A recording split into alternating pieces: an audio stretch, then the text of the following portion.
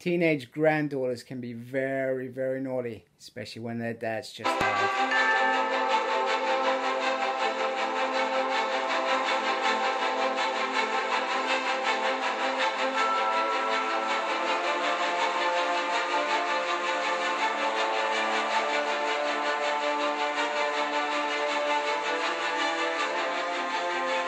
Hello and welcome to a Smurfy video, and today we are looking at Uncanny X-Men issue 13, and on the front we've got a picture of Psyche being knocked out by a wave. Maybe it's banshees, you can only hope. Sorry, no pun intended. So pretty much here's the team. Oh, sunlight shining in there. I love Karma's, you know, the infection on their faces, you know, quite vivid. And then here's a kind of previous down here, this Forever Part 5, the usual stuff there. And then this is the talented team that give us such a wonderful book, or should I say issue. And Savage Avengers come in. It's pretty cool. Voodoo, is that Conan? Don't ask me who that is. You got Wolverine at the head of it, already splitting them up. So the first scene is around Dark Beast making a mistake. Clearly Dark Beast has his own agenda, and he says to Karma, "You look miserable and hey, I could help you." Meanwhile, continuing from the last issue, we have Captain America knocking on the door, and Scott's like, "Logan, you can stay," and Alex is insisting that he stays. And pretty much Captain America, first of all, he says, you know, you can't keep doing what you're doing. And Scott says, you know what, no offense, but you ain't my captain's son. Laying down the gauntlet. And, you know, I feel like these two should interact more. And I always feel like Captain America is condescending when he comes into his phrase. But this time, he still is. But he said, you know, try and be quiet. You can't trust certain people. They're not your friends. And, you know, try and be careful. And I can't be seen as helping you, but if you need me, I'm here. And, well, Scott keeps it silent and straight to the point, as he always does when it comes to Captain America. Meanwhile, Madrox comes in, saying that Hope has made contact, and they head to a rally. Jono almost blows the cover by knocking this bigot out, and Scott's like, calm it down. Meanwhile, quite quickly at the rally, it turns around that the Mutant Liberation Front arrive. This bit puzzled me when I was reading it. So Scott gets a whack, and then all of a sudden, forearms this side, and Scott's still there. It's like, it just seemed a bit off, because it looks like he comes from behind him, and there's no in-between bit. So Miss Presto is taken out, and the battle kind of starts as you would expect it to. And Scott's asking for a visual on Banshee and Hope, and he's like, "Magic, get me up there."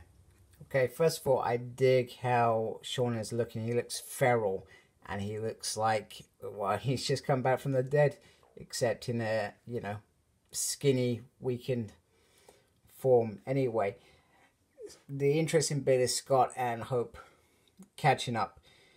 And the thing that kind of irritated me, since Cable's first death, well, he's probably his third or whatever, in Second Coming and coming back, him and Hope never got much screen time, you know, much page time together.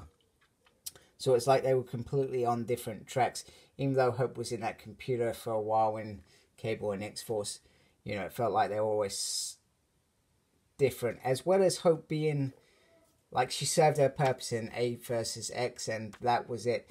And that always bugged me, because I felt there was more to that story, and they just let it all go to pieces. So these two together is quite nice again, because they spent some time together after Cable's whatever death in Second Coming. And basically Hope and Scott probably never saw each other much after Age versus X. So it's quite nice to see this bit, and he's like, "I know you're hurt and stuff." And she's like, "You know, we failed him. We all failed him. I also digging whatever this is going down, like she said, a tattoo to remember him by. So I thought that was interesting. Anyway, so get onto it. She's like, hey, you remember I'm a soldier. Cable raised me to be that way, to protect myself and to make decisions and to end wars. So she's like, Banshee, go. Cyclops intervenes. She pulls a gun on it. Now I really dig how this is looking. And she looks like she's going to pull the trigger on him. And you're the guy who came back. So Kid Cable obviously brought Scott back. I don't know if Hope knows that or not. Anyway, this is the bit that probably bugs me the most. Wolverine. Now, I appreciate he's trying to stop Scott from getting a bullet in the thing. But all the times that he talked about Hope back then, especially in Age vs. X, and I'm reading that currently again, and he always felt like Wolverine was a condescending whatever. And in this, he's just... I'll get onto it because I don't want to not show you it and talk about it first. So she gets a shot off even though Wolverine bashes her. And Wolverine goes, you're going to die for that. It's like, what the hell? Okay, maybe she's, what, 18 now? But you're going to die for that for shooting Scott? I guess he thinks Scott's dead, I guess, at this point. But it's still not the guy who made a big protest about killing innocence. Now, Hope may not be truly innocent here, but she's still young enough to be considered that kind of thought. So him acting this way is absolutely crazy when he couldn't do it when she was about to become Phoenix, etc. And he made this big deal that Cyclops is wrong for putting her in the firing line, and hey, he's gonna kill her. So this bit seems completely out of character for me. It really kind of irritated me for that. So, and she's like, hey, thanks, Grandpa, for letting me use powers, because that's what she does. She can use any one powers. And it gets even worse. So she pulls the trigger. Wolverine's all, you know, stabby. It just chucks her, and it's, you know, I just don't get it. It just made no sense to me whatsoever. I did not understand this last little panel. Okay, so this is an interesting twist. So Dark Beast saves Cyclops. However, he's lost one eye. And in that famous Age of Apocalypse story, he only had one eye because Wolverine, well, he boop, boop, with his claw. Anyway, I do like seeing Alex with Dark Beast. Some of you may remember during the Onslaught saga, Dark Beast helped twist Alex into something else, or help him find himself, or whatever you want to call it. But anyway, he went a bit bad due to Beast's thing. There's that grand design coming up. Anyway, you know, Scott thinks that Dark Beast is going to redeem himself. However, that may not be quite clear. Hope is recovering. I'm not sure why it's taking her so long to recover. It sounds like it's taken quite a while. I mean, in Age vs. X, she was pretty much blown up with Wolverine on a plane, and she you know, she grew all that skin back in an instant, just like Wolverine. So it seems a bit weird. Anyway, Alex tells Scott that Dark Beast has been experimenting on the New Mutants, so he goes a bit ape. Anyway, Beast says, you know, you should be careful. You shouldn't be firing your beams right now because you could literally blow your head off. So Alex intervenes it with, you know, grabbing his head and threatening to blow his head off. Anyway, good news is they're all back to normal.